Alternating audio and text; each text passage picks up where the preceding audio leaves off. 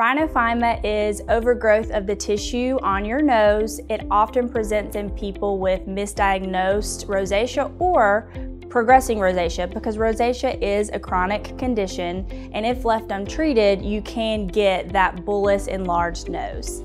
We're able to correct that with electrosurgery, which basically we shape and sculpt the nose back to its normal shape and size. The procedure is virtually painless. It takes about 2 to 3 treatments to get your nose back to the shape that we want it and the size.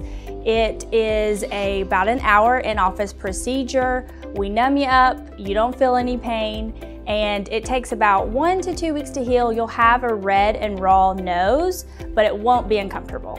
We'll see you 4 weeks after your first procedure and evaluate if it's a good time, but typically 4 to 6 weeks after your first procedure, you're able to get your second. The patients that I've done have been ecstatic with their results. They feel more confident. They feel like their nose is back to quote unquote normal. Everyone's beautiful as is, but if we can get you back to a place where you're confident, most people are super happy with that.